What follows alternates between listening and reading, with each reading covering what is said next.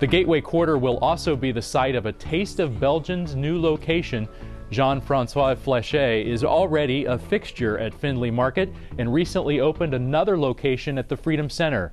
In the 4 years he's been in business, Flechet has seen his business grow in multiple ways. The Gateway Quarter location will allow Flechet to centralize all of his production activities. Watch Fifth Third Business Beat Fridays at 7:30 p.m. on CET or online anytime at cetconnect.org. The Business Courier, Greater Cincinnati's dominant provider of breaking business news. More than 50,000 readers each week depend on the Business Courier for information to help grow their businesses and stay ahead of the competition.